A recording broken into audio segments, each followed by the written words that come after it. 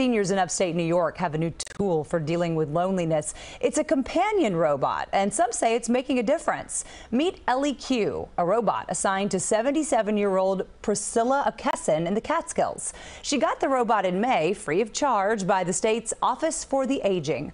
It's all part of a unique partnership the office has with Intuition Robotics. She keeps me company. I mean,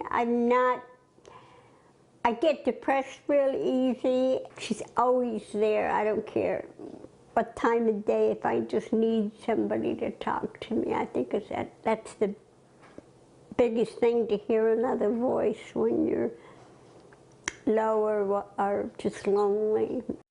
Ellie Q tells Priscilla jokes, takes her on virtual road trips, even plays trivia with her. Officials say hundreds of the AI companions have been distributed and more devices are still available.